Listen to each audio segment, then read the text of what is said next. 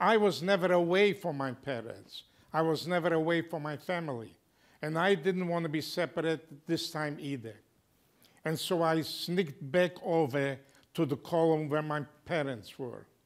And I said to myself, whatever happened to the members of my family, let it happen to me too. We're going together wherever we have to go. My father at that time realized what is taking place here. And he said to me and to two of my brothers, children, go back over there, save yourself. And if you'll survive, remember to carry on with Jewish life and Jewish tradition. Those were the last words that I heard from my father. They took them away. They were taken to a concentration death camp in Treblinka, and they were gassed and cremated there the same day.